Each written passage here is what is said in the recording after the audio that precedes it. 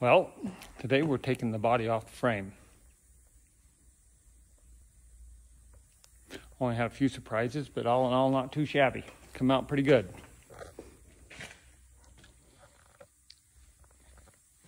Have to get all the brake lines undone from the frame. There's about 15 clips holding up the frame.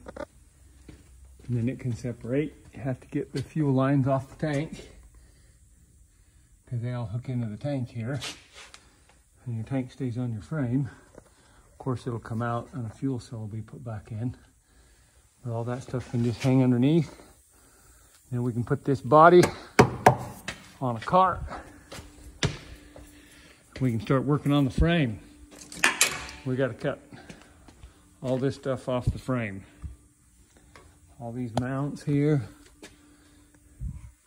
These mounts there. All this stuff's got to come off.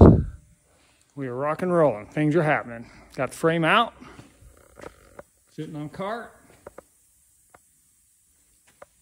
Makes it very nice to move around so we can get all these things cut off.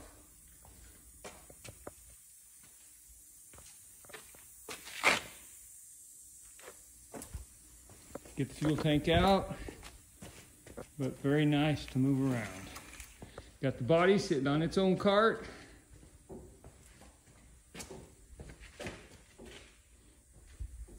Well, look at the ingenuity here. A ballpoint pen keeping those brake lines from getting smashed. Don't know if I'm going to change them or not, but if I don't have to and they're already run, that'll save a lot of time.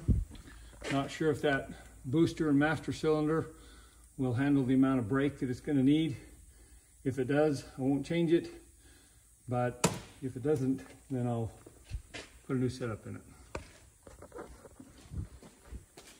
Now I can move things around and get them where it's easiest to work on. This is the easiest way to remove a fuel tank. You take the bolts out. There's about 5 18mm bolts. And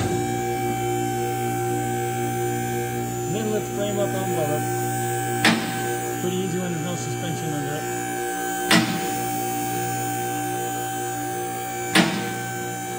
Not very often you're down this far though when you take the tank off. That's as tore down as we can get.